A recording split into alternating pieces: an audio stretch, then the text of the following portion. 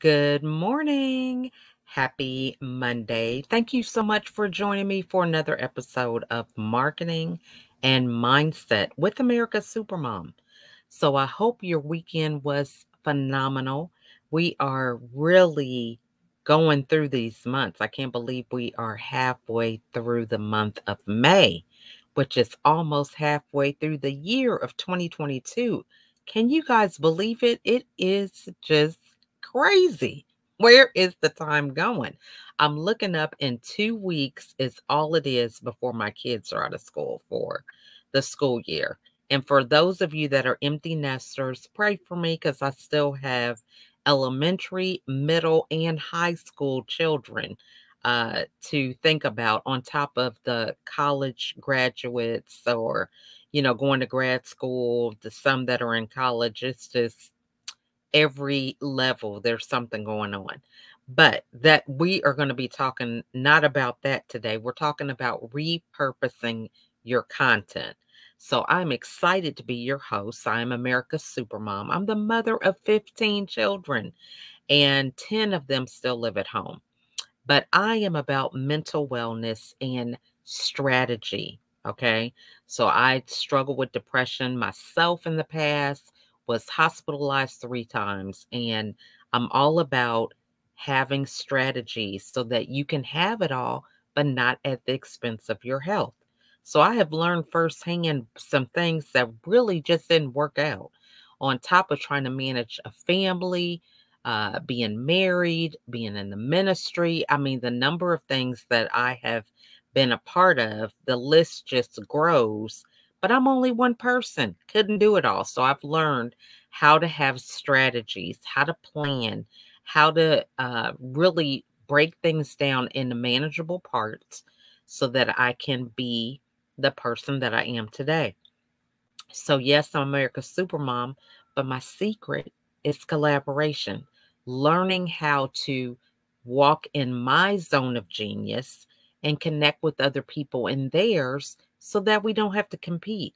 We can just all shine our greatness together and accomplish some phenomenal things that can have a lasting impact for years and years with generations and generations to create that lifelong legacy. So today we're going to be talking about repurposing content. So many of you may be in business or maybe this is something personal. Everybody is thinking, oh, you know what? I really don't have time to be on social media and all these other things. But what do? We pick up our phones, we get on TikTok, Facebook, some of these other things, and we look up and the time has passed and we're trying to figure out what is next, right? We haven't made dinner. We were supposed to be working on a report, a meeting, all sorts of things happen when we lose track of time. So today we're going to be talking about how can we manage the things that we've already created in a way that serves us so that we can have more time to go for those walks and not have to worry about when we answer on the phone or things like that. Taking those little mini vacations when you feel like you need a mental health break. This is Mental Health Awareness Month.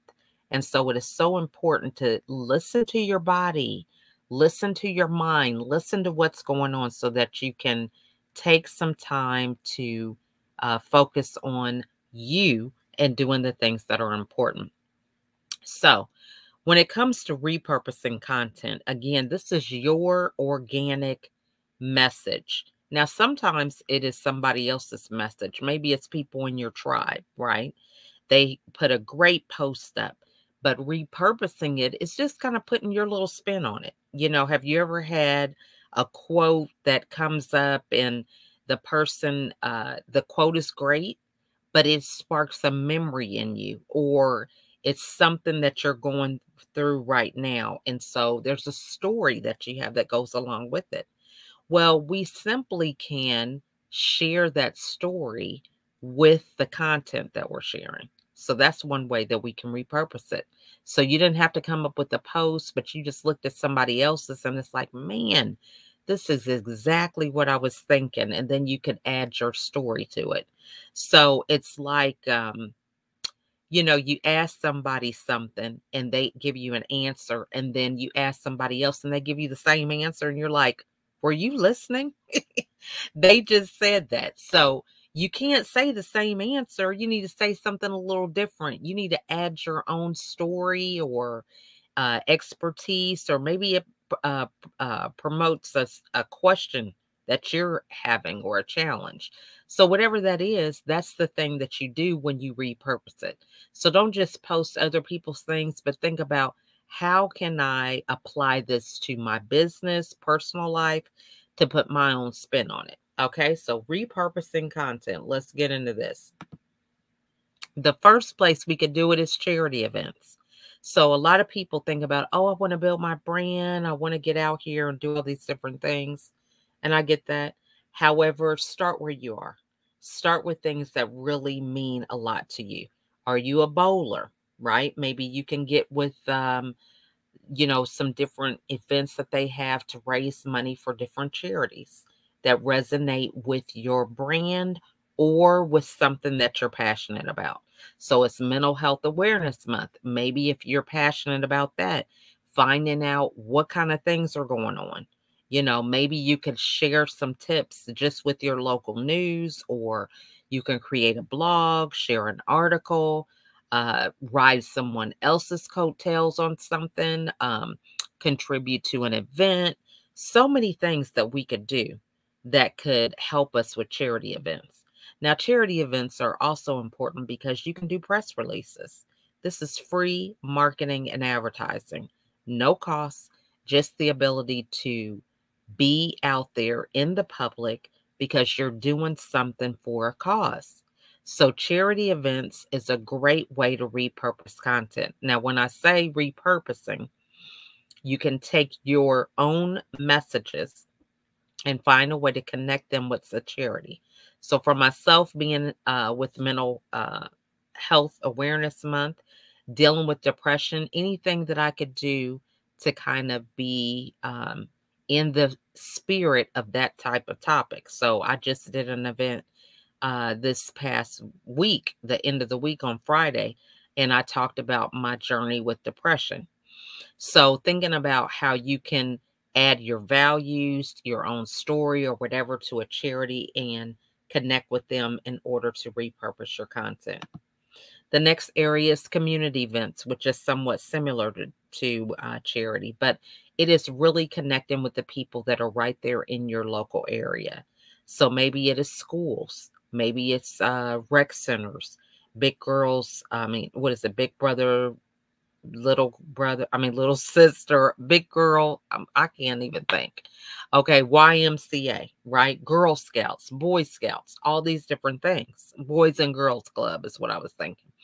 Okay, so you can connect with these people if they resonate with your message, or maybe it's something related to your family, right? Or maybe you have a connection who is over one of these boards or very active in these different community events, and it's an opportunity for you to get on board, passing out some of your literature, donating some of your products or services, a number of things you could do with connecting with a platform that has already been created. So when we think of charity, we think of community events, they already have an audience a lot of times. So you were just able to connect with them for a cause that can help you to get your brand awareness out there.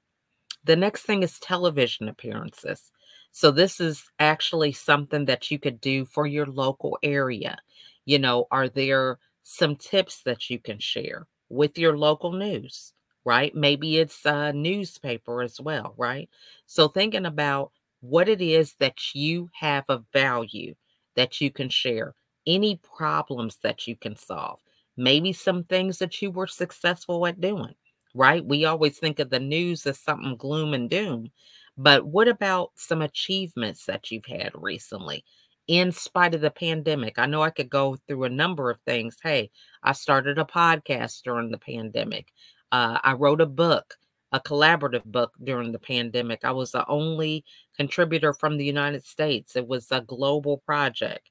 Homeschooled 7 kids during a global pandemic. I mean, so many things that I could bring to the table, and I'm sure you have some as well. So television appearances is something we want to think about as well.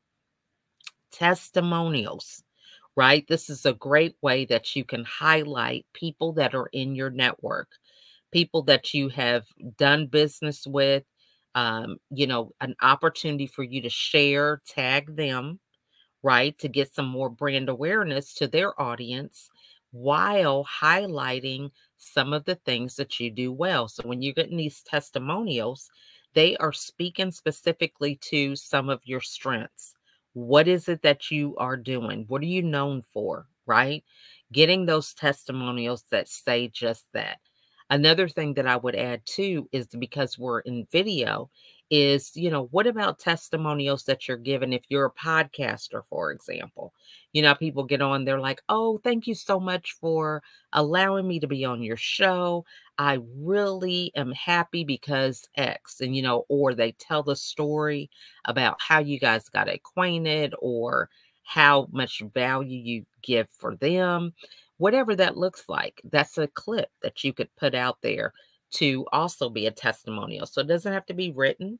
It can be video. It can be different formats so that it helps other people to kind of see you as a multifaceted person. A lot of times when we see someone as linear, we don't have as much compassion for them if things just happen to go crazy. As we can see, not to beat a dead horse, but with the Will Smith, Chris Rock thing, when that happened, people just kept telling that story. It was everywhere, because it can be linear. But when you think about different ways that you can show up with people, it helps them to realize, man, okay, you're different places, but there's different sides of you, which can help them to kind of be more compassionate or empathetic to whatever it is that you may be going through, whether it's uh, positive or negative. Okay. The next thing is podcasts. So you can have your own podcast or you can be guest on other people's podcasts. This is another curated space where they already have an audience and you're able to make those connections and be seen in a way that you want to be seen. Now, when we think about podcasting, we want to think about how do we want our brand to be showing up, right? What is it that you want to get across to the audience? What is the thing that you want to be known for? Really asking those questions, because if you have that clarity, it's going to shine through as you go through your podcast interview.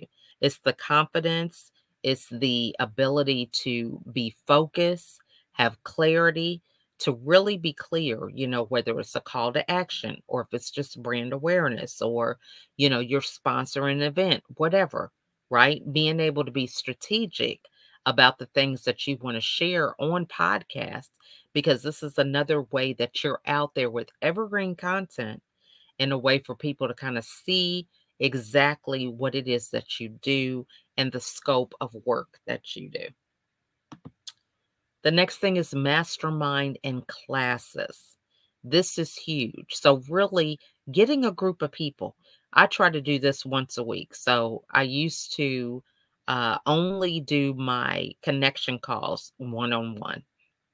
But over time, during the pandemic, it was so many people that I was connecting with, from master classes to doing different things with Facebook groups, that I said, let's just flip the script on this. So I started doing group connection calls.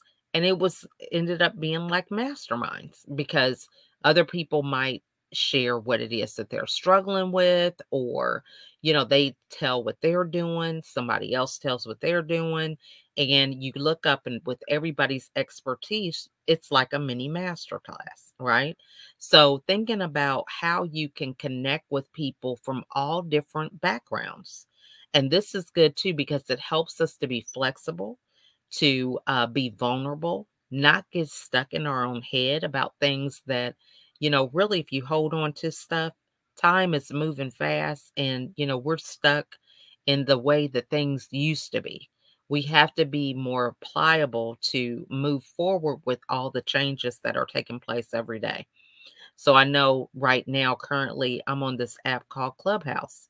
That's something that is going on right now. It's over a year old, but thinking about it, there's going to be more than Clubhouse within this year, next year, and forevermore, right? Because technology is quickly changing, and so it's important when you have these masterminding classes to be around people that are not always like you, whether it's color, age, gender, culture, whatever. You want to be able to intermix with people of all different backgrounds because this is what helps you to ask questions, to be able to have um, a view that helps you to not be so personally attached to the outcomes.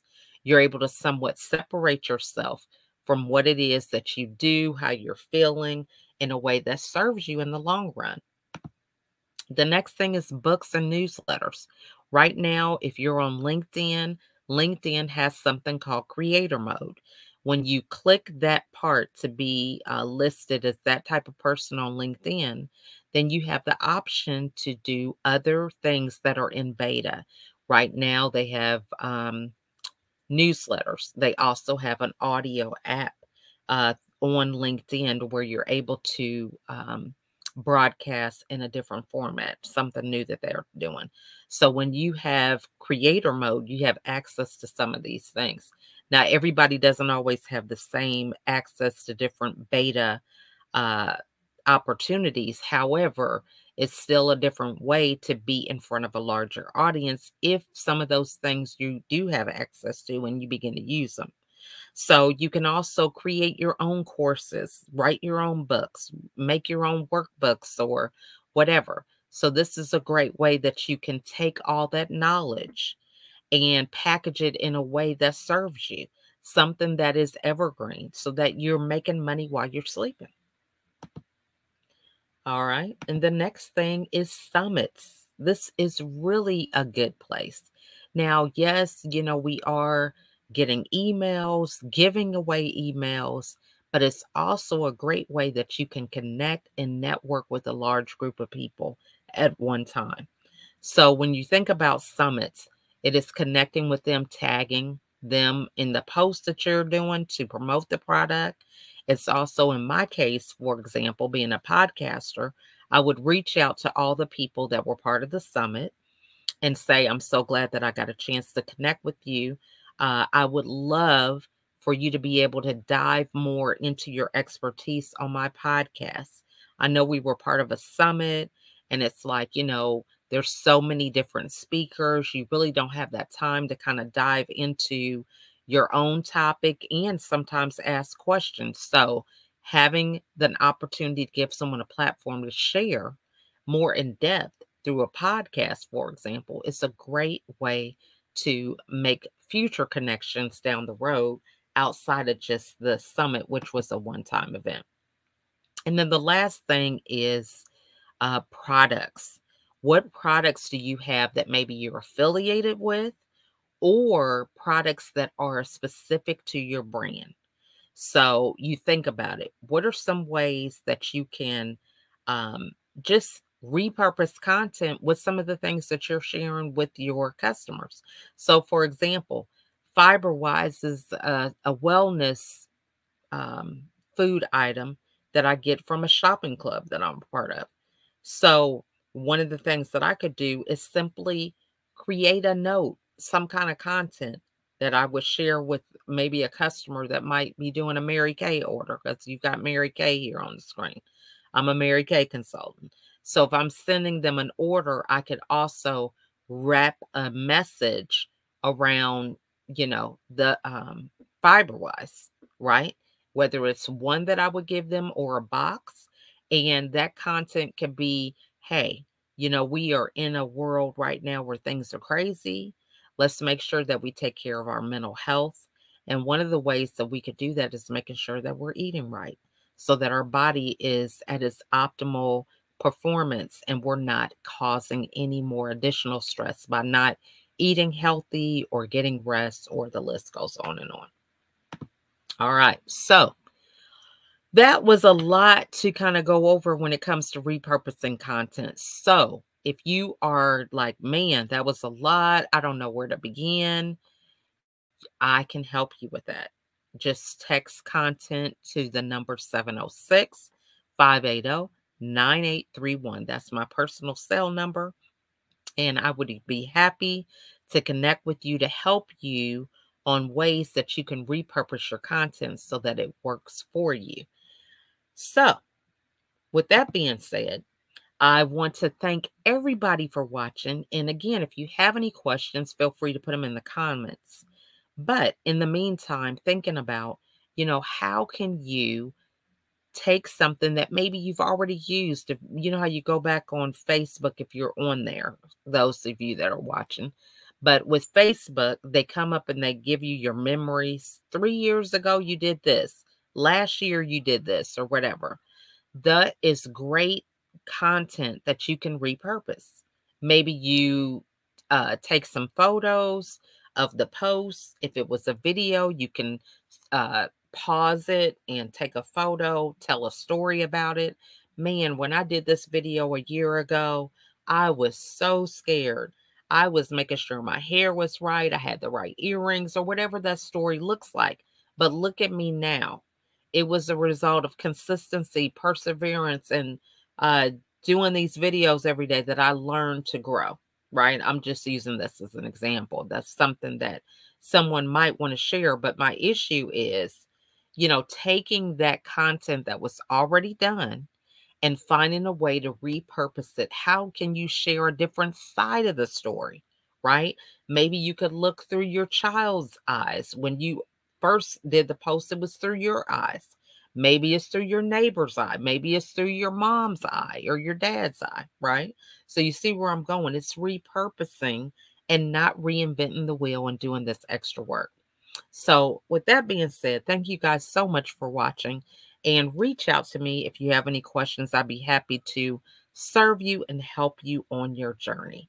But for right now, I want to thank you guys for watching. Have a wonderful week, and I'll see you on the next episode. Bye for now.